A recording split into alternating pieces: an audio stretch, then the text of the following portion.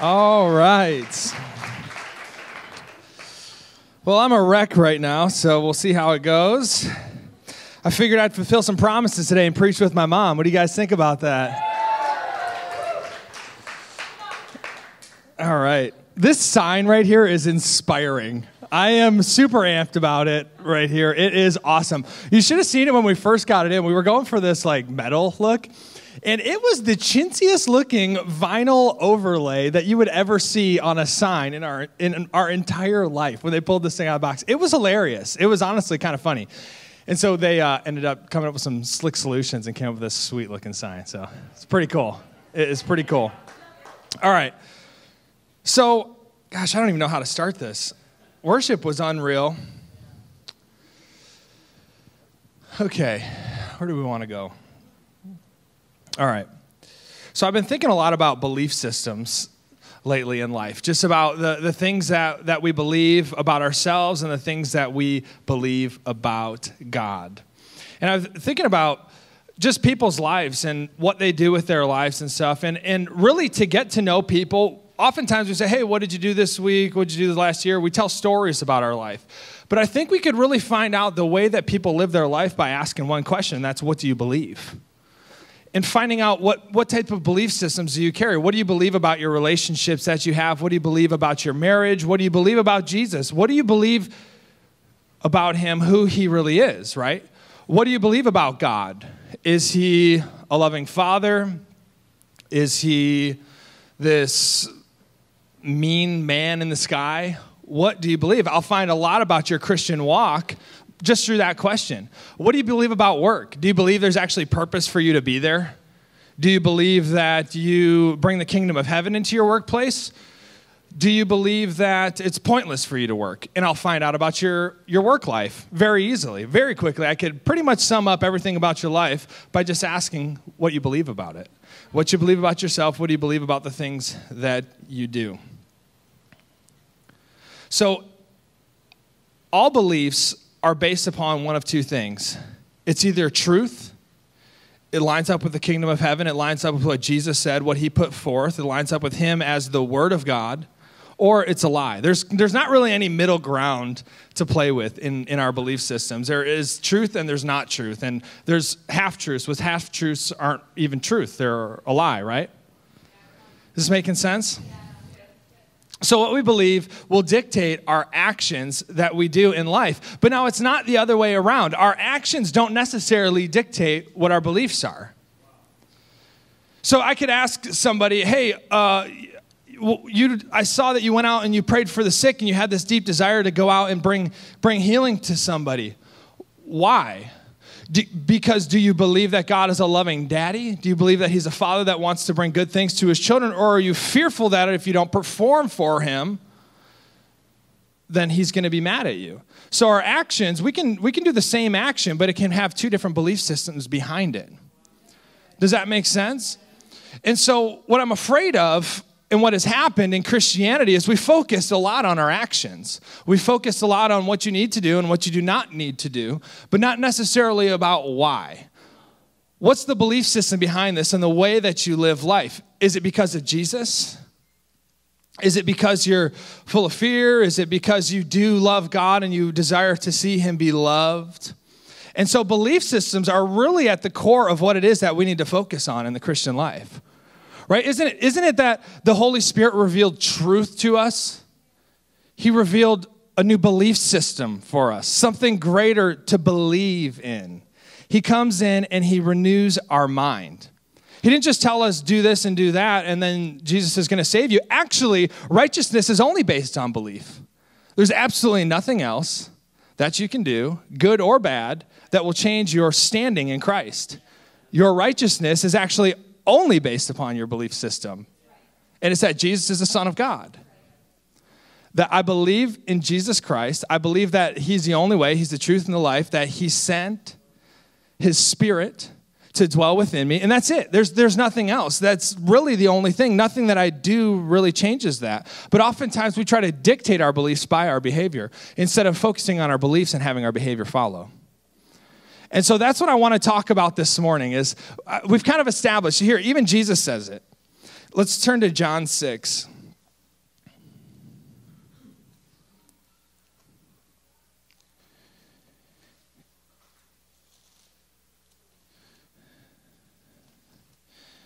Matthew, Mark, Luke, and John.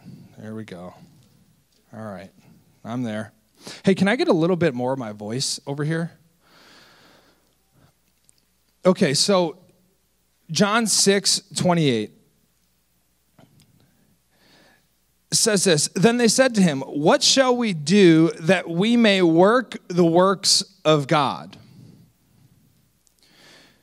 Jesus then responds, "You need to stand on your head, pray for 9 hours." No. He actually says, "This is the work of God, that you believe him, whom he sent." So Jesus kind of sums it up pretty easily for us there. He says, hey, what do I need to do this thing called kingdom? He says, just believe. Believe in me. Believe in Jesus, that he is the bread of life. And everything else is going to follow, right? Seek first the kingdom of God and his righteousness, and all these things will be added to you. It's seeking forth a new belief system that aligns with heaven. And everything else is going to happen as a result of what we believe. You know, I believe I'm hungry, and I know that I'm going to die if I don't eat, so then I eat. Right? My behavior followed. Sometimes I believe muffins won't affect me as much as they do, so I eat them. Other times I believe they will, and I just don't care. And I eat them. Does that make sense?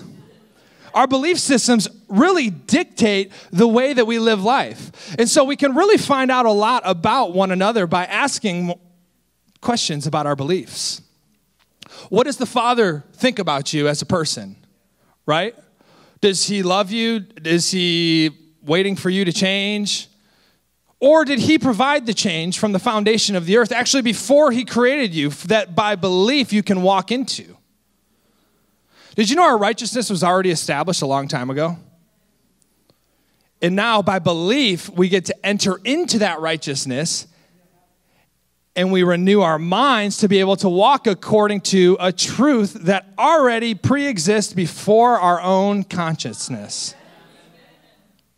And so we learn how to believe who Jesus truly is, and our walk is going to follow. Isn't that good news? Man, that is good news, the Well Church. Heal, restore, train, and send. That is so good. That as we believe in Jesus, we become transformed. Okay, so God's work is renewal of the mind, right? Because that's what belief is. The work of God is that we believe. The only way that we can believe is to renew our minds. Romans 12:1-2 talks about this. It says, don't be transformed by the world. Don't be conformed to the world, but be transformed by the renewing of your mind, that you may prove what is a good, perfect, and acceptable will of God. So that you be transformed by the renewing of your mind. You believe something different, that you can prove the will of God in your life. Believe something different, and you will show it throughout the way that you live your life. Here, let's turn real quick to John 14:26.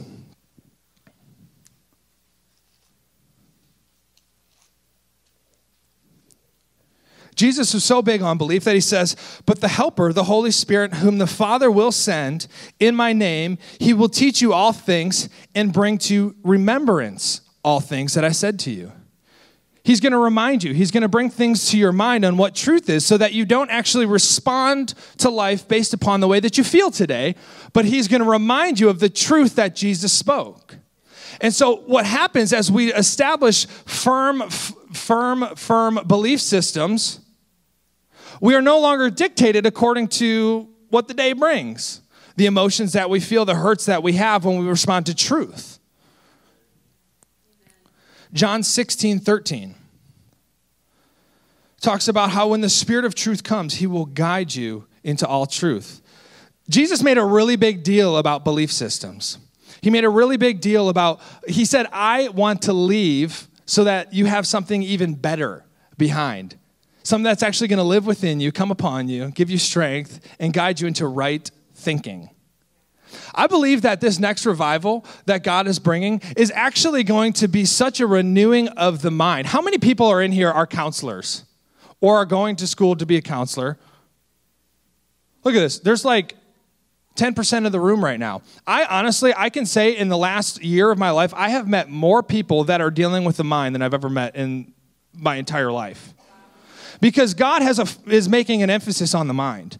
He understands that we've done a really good job at setting up tasks on what to do and what not to do, but he's actually bringing a renewal of the mind. He's bringing a greater understanding of the mind so that we can conquer things in our mind and our actions are going to follow. If we want to bring Jesus to every single nation, we have to think right about Jesus. We have to learn to think the way that Jesus thinks and take on the mind of Christ. And so I really believe that God is establishing new realities in his kingdom. Every revival in the past has brought a new revelation of who God was. There were revivals all throughout the mid-century that were bringing back, restoring the gifts of the Spirit, that healing still does exist, that praying in tongues, whatever it is, all these gifts were being awakened through all these little revivals that took place, starting with Azusa Street. The second Pentecost came, and these new gifts are being rediscovered in the church. And then what happens in Toronto? The Toronto blessing is outpoured, and the Father's heart is seen for what it really is. There's this new reality that happens in our life. And knowledge of God then fuels our experiences of God, which then fuels our greater knowledge of who God is. And so there's new revelations that are always experienced when God pours out his Spirit, because what does the Spirit do? Guides you into all truth, that you would believe in him, that you would believe in who Jesus really is. So revival is a greater outpouring of renewal of the mind.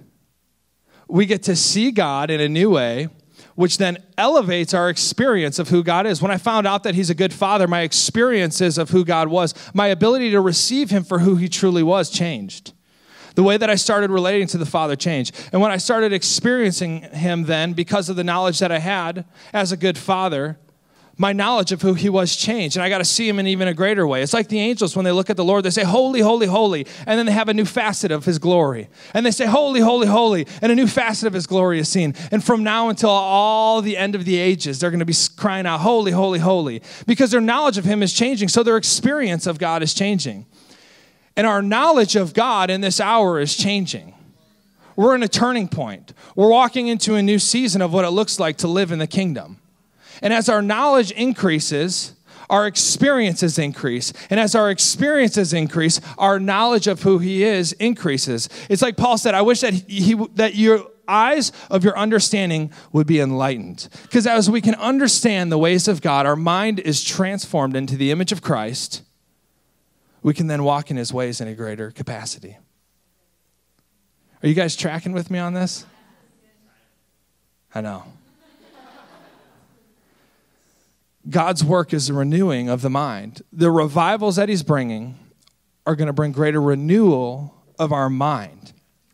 Why that's about then, what happens in transition? What happens as these new realities are attained? Because I don't know if you know this, but welcome to the well. You just entered into our family's transitional month. Every October, something happens. It doesn't matter if you want it to or not. It will happen. You're going to experience greater measures of his glory than you've ever experienced before. You're going to experience greater favor than you've ever experienced before. You're going to see more salvations than you've ever seen before. Because October is happening. And it happens every year. And it always increases. I remember the last October that was like big change was in words of knowledge. There was an October, all of a sudden the Lord just increased his anointing for words of knowledge over this house. And that's when we started experiencing greater amounts of healing, physical healing in people's bodies. And I believe that the Lord is going to do the same in this October. This is going to be actually one of the greatest transitional months that we've ever experienced as a church. He's actually taking us out of the wilderness and filling us with his glory in a greater way than we've ever experienced before.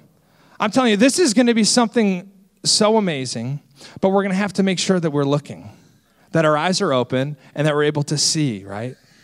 Because the Bible even says that their minds are corrupted by the simplicity of the gospel. And sometimes things are right in front of us that are so simple that God is doing extraordinary things, but we need to magnify them. We need to make a big deal out of it. We need to make a real big deal out of it. It's like, oh yeah, somebody got healed in my service. Do you know 50 years ago that didn't even happen? 20 years ago that barely happened. Oh yeah, 5 people got healed this week during worship. That is a big deal.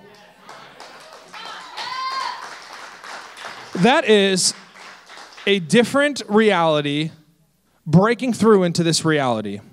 A different belief system manifesting itself in our lives. That belief system is that by Jesus' stripes you were healed, that he paid for your healing upon the cross. And so we then apply that truth into this reality. And in doing so, we remove ourselves from the emotions of this world and we respond only according to truth. That's what happens as we renew our mind. We walk in truth. We walk in the ways of the kingdom beyond what is in front of us until we see it. And we don't stop until it's in front of us, until we see it. So, Revive Conference is coming. That's exciting. But what I'm going to tell you is coming even sooner is I'm going to be on a plane in about 30 hours from now and going to Bethel. I'm basically, if I'm not raptured in these next 2 weeks, I'm pretty sure there's no hope for me. Because I'm going to Bethel all week long, and then we're going to come back and we're going to have the Revive Conference the next week. And I'm sorry to say, but it's not just me. We're going to lose our whole worship team, our lead pastor, and Max and Thea. I'm sorry, guys. It's just what's going to happen in these next 2 weeks. We may float back into the sanctuary and just continue on through the portal. I would not be surprised if it happened. I'd be like, yep, I was expecting this. But don't worry, I will look back and be like this. Should have gone to Reading.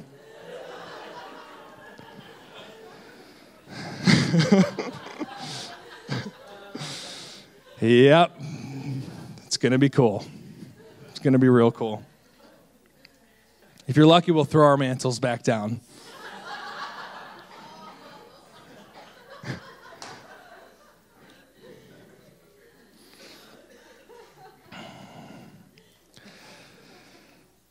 Oh, man. New realities. Our belief systems, right? That's what we're talking about here. Jesus sent the Holy Spirit. He says, hey, you want to know me? I'm actually going to go to the Father. I'm going to send the Holy Spirit that he will reveal himself, reveal me through him. The Holy Spirit points us to Christ. As we are pointed to Christ, Christ says, I am the picture of the Father. I am who the Father is. This is who the Father is. We get to the Father. He's like, hey, you want to know me? I put myself in Jesus. Jesus says, hey, you want to know me? I put myself in the Holy Spirit. There's this perfect unity between the three of them, of this beautiful, beautiful, beautiful humility that they carried. Isn't that good? So we've got this transition coming, and we have to be aware of it and be aware of what happens in transition. One story that I could think of is Moses crossing over.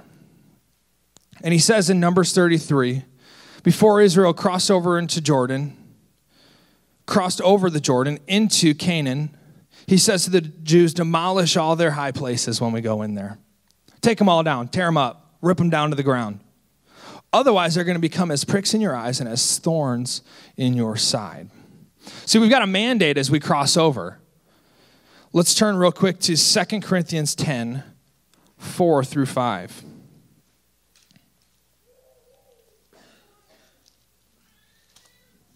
It says, for the weapons of our warfare are not carnal, but mighty in God for pulling down strongholds, casting down arguments and every high thing that exalts itself against the knowledge of God, bringing every thought into captivity to the obedience of Christ. So we're real spiritual, wow, that was really hard to get out.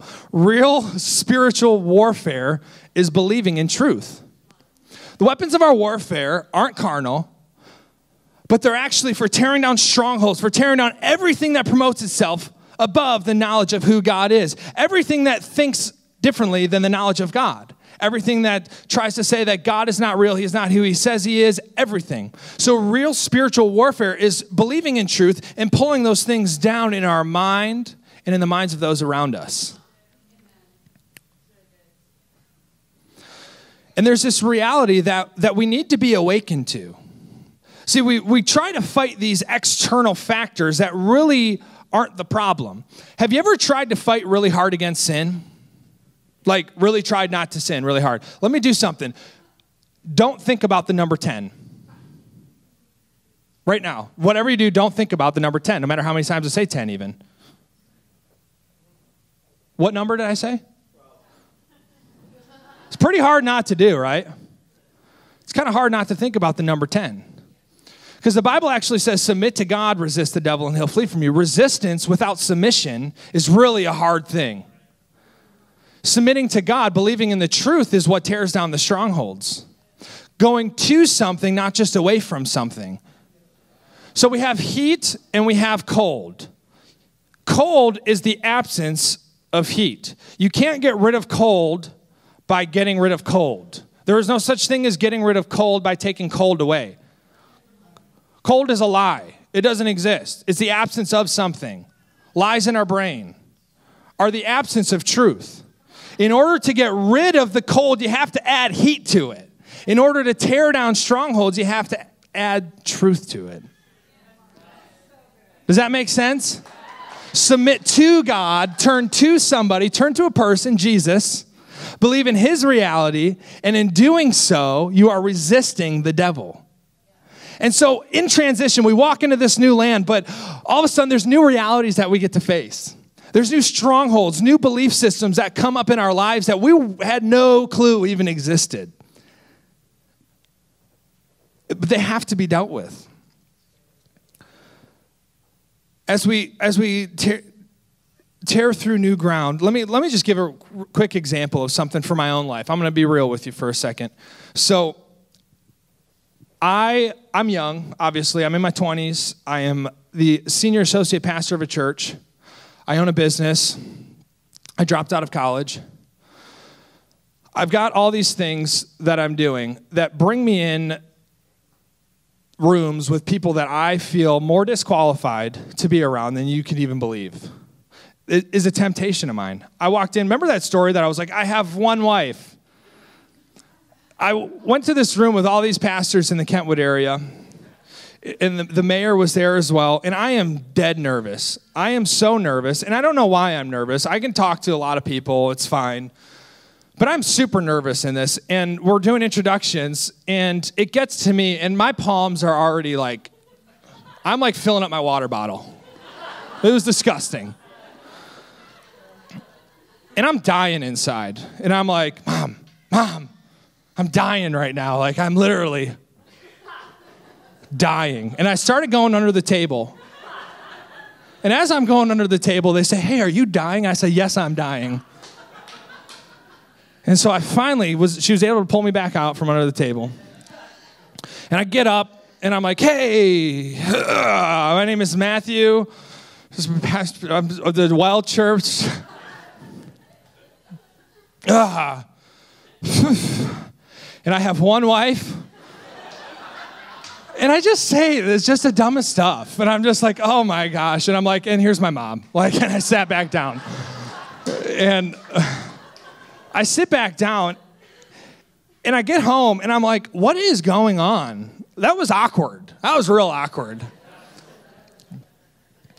And I experience these things all the time. Like, it just happens. And I start, because there's new land, there's new promises, there's new parts of my destiny that the Lord is bringing me into, new relationships being established that he's ordained from the beginning of creation. There's things that he has for me. And as I'm walking into these new land, there's new realities that are coming up. And one of those is that I feel disqualified to lead because of my age and because of my experience educationally. And that's a reality that I had to face. I had to look at it head on. And I say, man, I'm honestly like half the age of everybody else in this room. And I have to face this reality. And these are things that it's hard sometimes to tear down a stronghold, right? Because the truth is that God was the one that anointed and appointed me. The truth was, just as like David, that man looks at the outside of a person, looks at their age, looks at their background, and qualifies them according to their experience and a number behind them. But God looks at the heart of man. And so I had to renew my mind into a truth. Is that, you know what? Yes, I don't have the experience that some people do or the knowledge that some people do. That's great. But I am called to where I am called. And I am who I am. And I had to resist the temptation to allow shame to cause me to hide.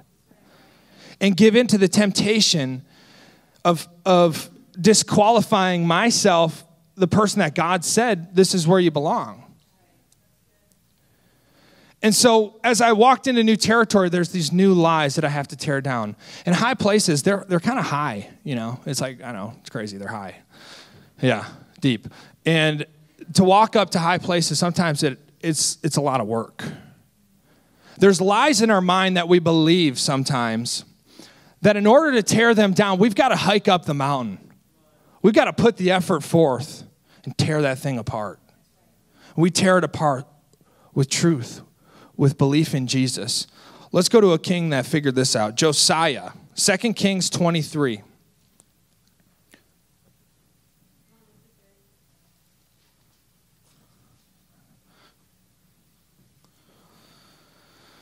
Okay, 2 Kings 23. Here we go. I always try to beat the media people, but they have a computer. Ha! Gotcha. All right. Now the king sent them to gather all the elders of Judah and Jerusalem to him. Verse 1. The king went up to the house. That's why I got him. I didn't tell him the verse number.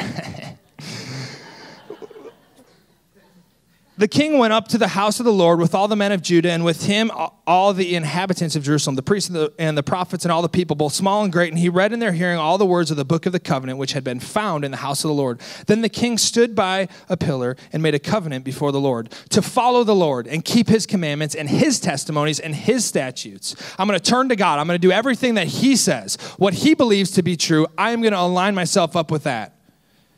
With all of his heart he did this, and with all of his soul, to perform the words of his covenant that were written in this book, which is now written upon our hearts. And all the people took a stand for the covenant. And the king commanded Hilkiah, the high priest, the priests of the second order, and the doorkeepers to bring out of the temple of the Lord all the articles that were made for Baal, for Asherah, and for all the hosts of heaven, and he burned them outside Jerusalem in the fields of Kidron and carried their ashes to Bethel. Then he removed the idolatrous priests whom the kings of Judah had ordained to burn incense on their high places in the cities of Judah. He removed those priests, and in the places all around Jerusalem, and those who burned incense to Baal, to the sun, to the moon, to the constellations, and to all the hosts of heaven. He brought down all the wooden images. Man, this guy had a mission. He's just tearing things apart. He's taking people out of place that could be there to rebuild even. Not only is he tearing things down, he's actually removing people out of their position. He said, I'm not just going to tear down the thing that you believe, but I'm actually going to take away every influence of that belief. Then he tore down the ritual booths of the perverted persons that were in the house of the Lord, where the women were hanging the wooden images. If you get the idea, the guy's just tearing things down. And what the Lord is asking us, to this reality that we have, is that we are in war. The success of this war is correlated with our belief that it actually exists. And oftentimes we allow ourselves to be filled with things that are establishing strongholds in our mind.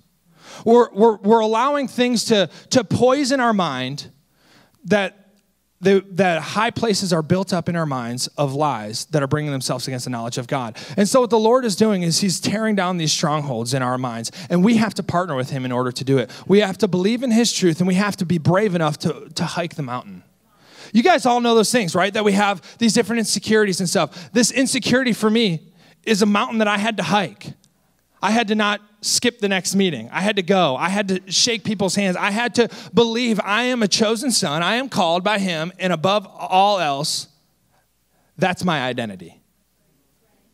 I am all for education. I value people's experiences, absolutely. and as we all should. But I am a child of the King. And that's the only way that I can relate to people, is as a child of the King. And so we're going to walk into transition. We're in a transitional month, and there's going to be new things that come up. This is just a reality, because we're in a war over our minds. The devil is doing a real good job discipling the nations through the media, a lot through the media, through schools, through all these different ways that lies are being built up against the knowledge of God. And our evangelism will look a lot different as we focus on people's beliefs instead of just their behaviors. So what do we get to do then? It opens us up to be able to love in ways that tear down strongholds in people's minds. That all the lies that are built up about what Christianity is and isn't, we get the opportunity to invite them into a kingdom that will change the way that they think. You know, the Holy Spirit, all throughout Acts, he was displayed. He brought healing to people, and what would happen afterwards, they believed. A demonstration of the kingdom brings people into right belief. Paul said, I did not come to you with just persuasive words of men's wisdom, but of demonstration of the Spirit and of power. You can tell me that you love me, but show me as well. My mom could tell me my entire life, I love you, I love you, I love you, and doing something else, I really wouldn't believe her unless I experience the demonstration that she has given me. And so God is going to release an ability to demonstrate his kingdom, his truths, to a world of unbelievers and bring them into belief. Isn't that exciting? There's walls torn down then through that. We don't need to focus on the way people act so much as we do on their belief systems. Their actions will follow. If you're struggling against sin, if you're struggling against hurts and stuff, focus on receiving the love and the grace from Jesus, the faith, the righteousness that can only come from him. As you believe in who he is, I'm telling you it's going to disappear. I promise you it'll disappear. All right, I'm going to pray for you guys. Does this all make sense? I apologize. I didn't have my phone up here. I'm not even sure what time it is, so I'm just going to pray. All right, 12:05. Good. Great.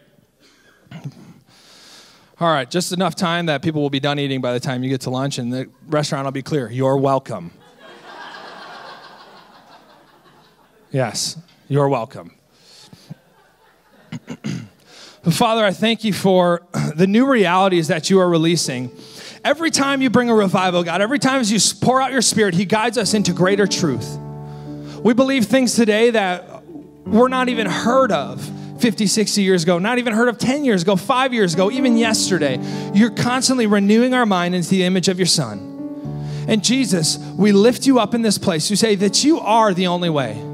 You are truth, and you are renewing us into who you are. We thank you for it, God. And so we take the offensive walking into this season, that when lies try to come up, we establish our own strongholds, our own core values of truth. We thank you, Lord, for what you're doing in this community, God. I'm honored to be able to be a part of it. I thank you for bringing blessing to every person that goes throughout their week today. Let your truth shine bright in our hearts, and we understand who you are and respond to your love. We thank you for it. In Jesus' name, amen.